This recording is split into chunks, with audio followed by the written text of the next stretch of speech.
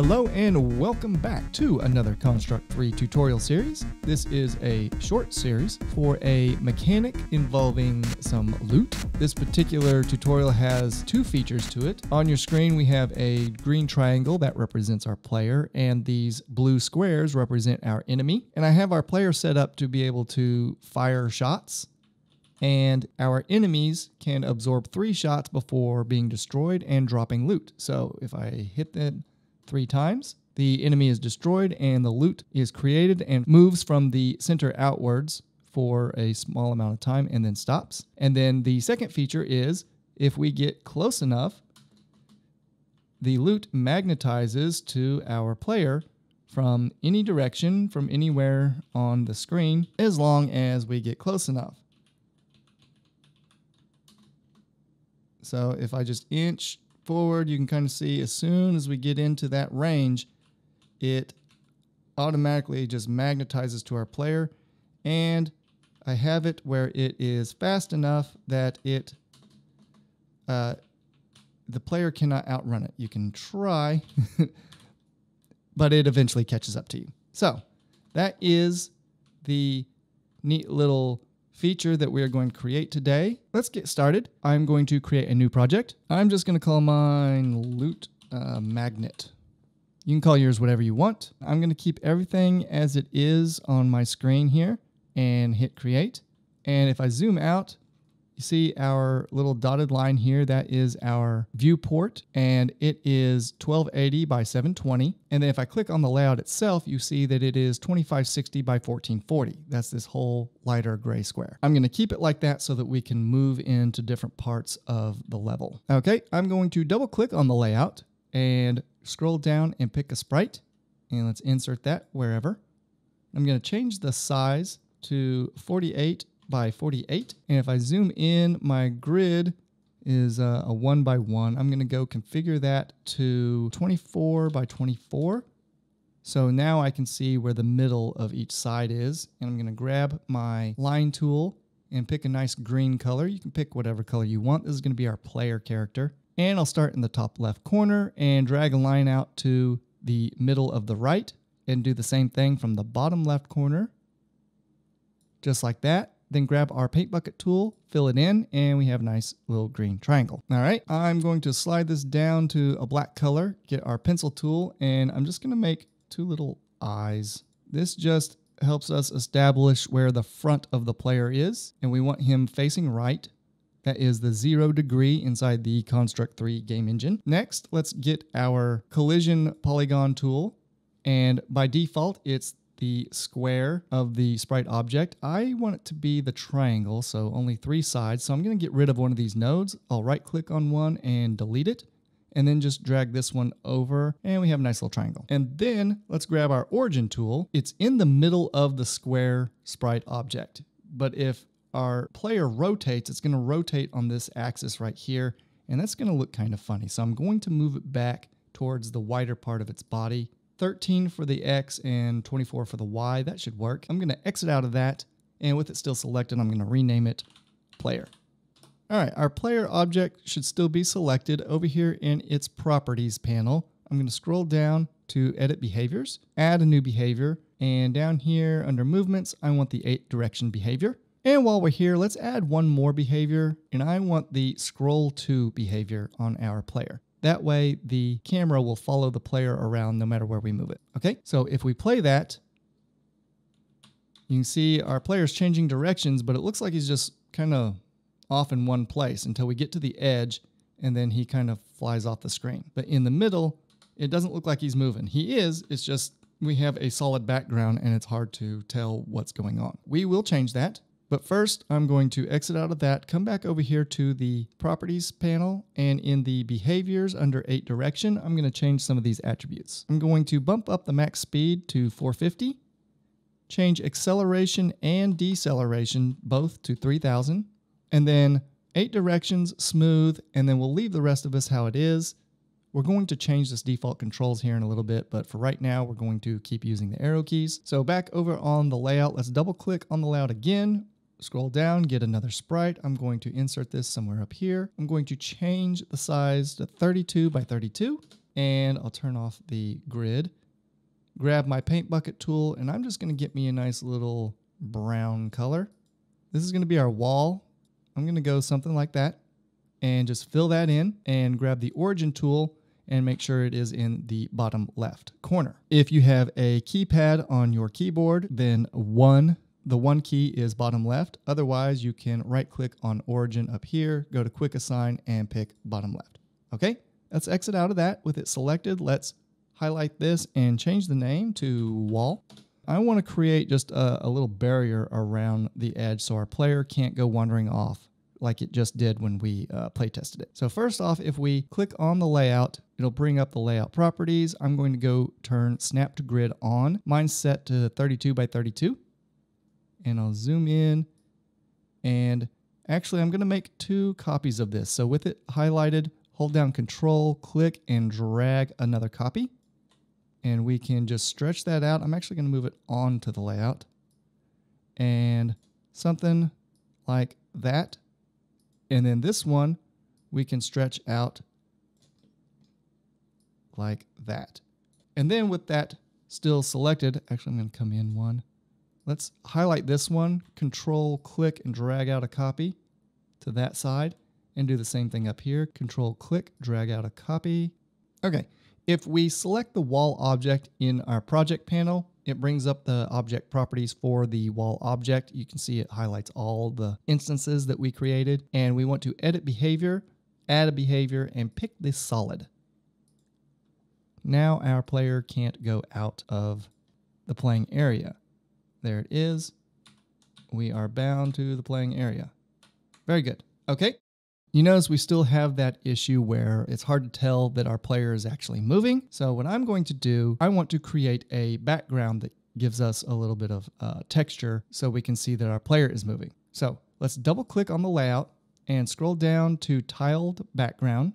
Insert that and just click to insert it on the layout. I am going to change the size to 128 by 128 and then reconfigure my grid to 64 by 64, and then I'll turn it on. So now we have 4 squares here, and I'm going to grab a solid black color, and then in my HSL tab here, I'm going to put the luminance at 12 and get the square tool. And I'm just going to make a square in this top left part up here. And then do the same thing for this bottom right part. And then if we take our paint bucket and fill both of those in, I'm going to bump the luminance up to 16.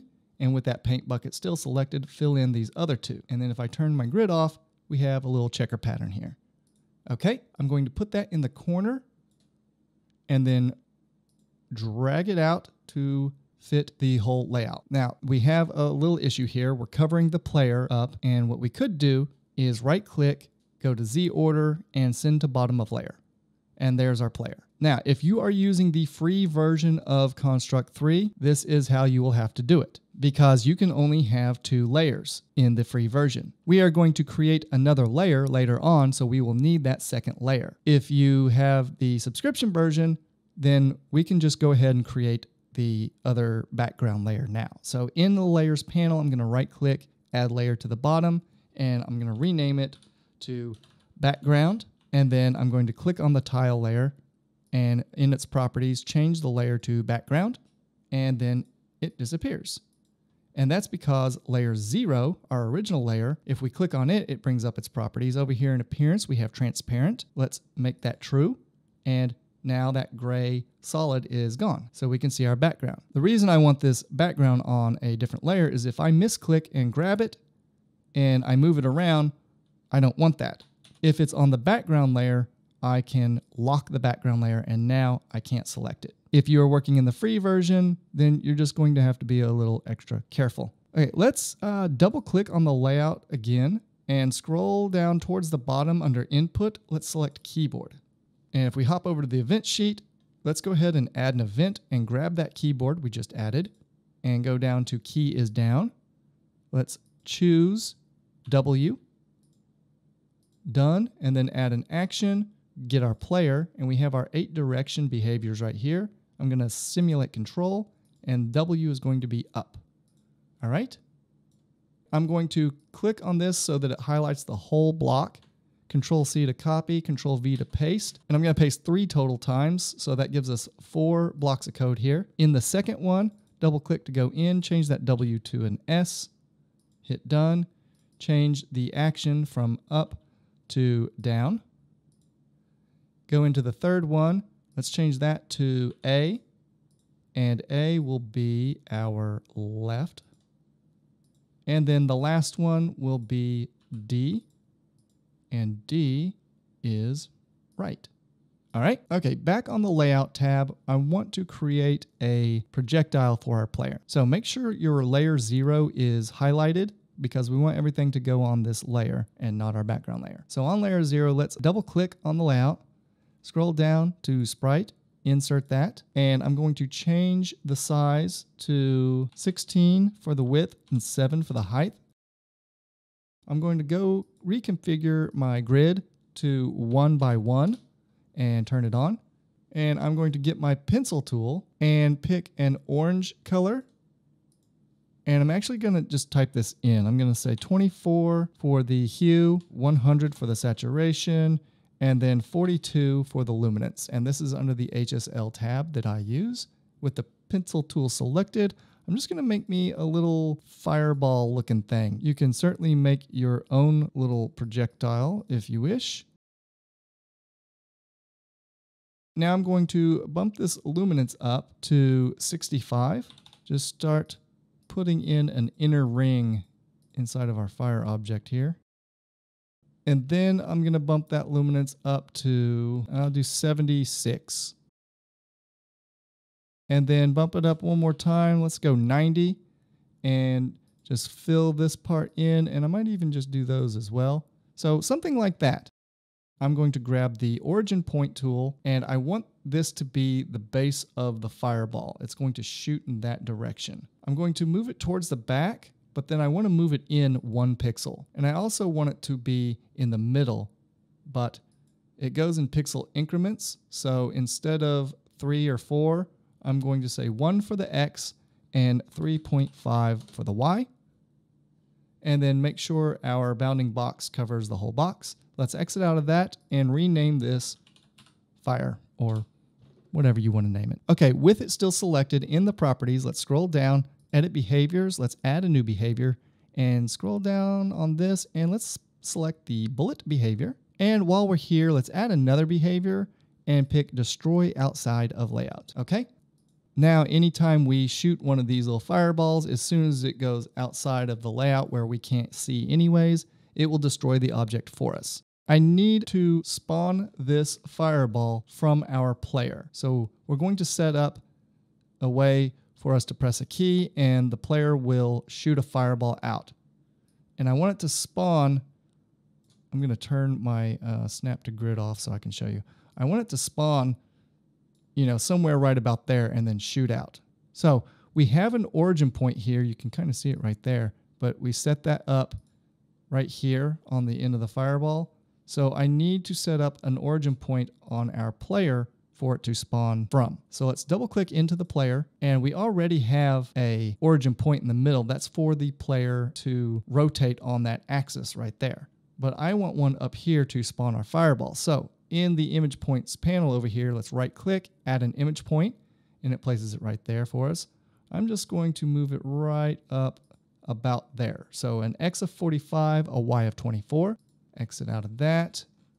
Pick our fireball object and go over here to the properties, and in the bullet behavior, let's change that to 800, and everything else should look like this. Make sure your set angle is selected. Let's go over to the event sheet and set up a way for us to fire that thing. Add an event, go into our keyboard object and on key pressed, and let's choose that key, and that'll be the space key for me.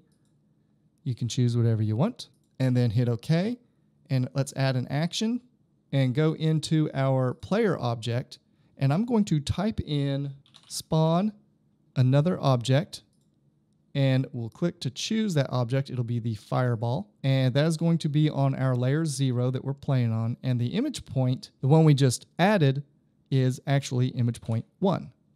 So if we go into our player again, we can see the origin That middle one right there is number 0, and image point 1 that we set up on his nose there is image point 1. Okay, let's play that.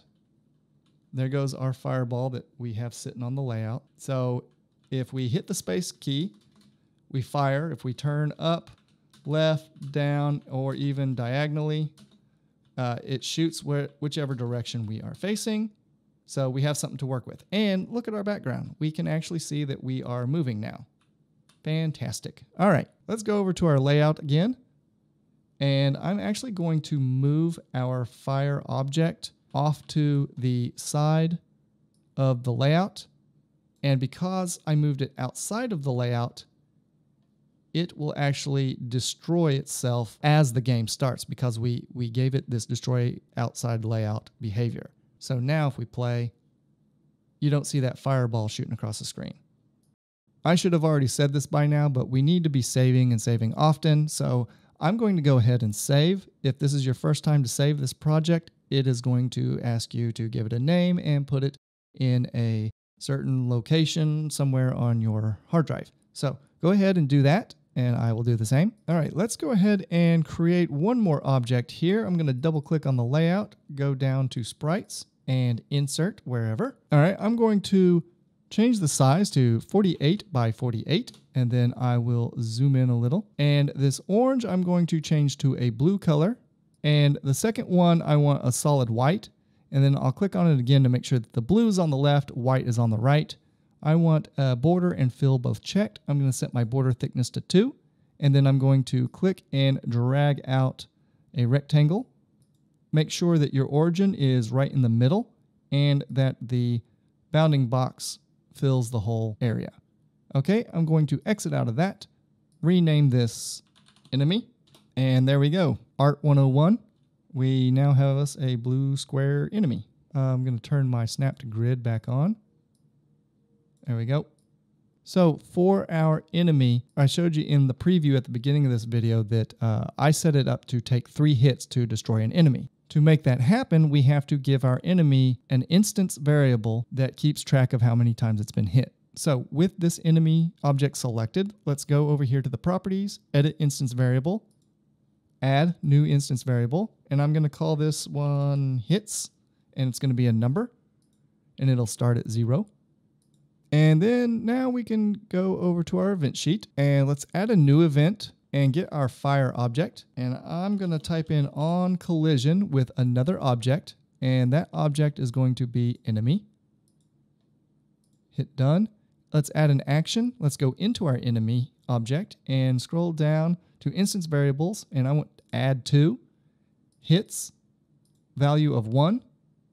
So now every time we hit our enemy with a fire, it will add 1 to the hits variable. All right, let's add one more thing. Let's go to our layout and let's double click on the layout, go down to sprite and insert. And then I'm going to change the size to 20 by 20, zoom in. And I'm going to get my circle tool here, and same thing here. I'm going to pick a nice red color and leave the second color white. Make sure that border and fill are ticked. The other two are not ticked. And a border thickness of 1 this time. And I'm going to start in the top left corner and drag down to the bottom right corner. And we got a nice little circle. Make sure our origin point is in the middle and that our bounding box covers the whole square. We can exit out of that, and I'm going to rename this loot. And now we have some loot for our player to collect and our enemy to drop. Okay, but I don't want that piece of loot sitting there on our layout, but we do need to make sure that it is created as the game starts. So I'm going to put it off to the side and then go into the event sheet and add an event, go into system, and I'm going to type in on start of layout, click and drag this all the way to the very top and add an action to it, and go pick our loot object and type in destroy. That way, that object won't be in this layout once the game has loaded up. I think I'm going to stop it here. We have everything set up, all our objects created, and in the next video, we will start setting up the first loot feature, the enemy dropping the loot. Make sure that you are saving, and I will see you in the next video.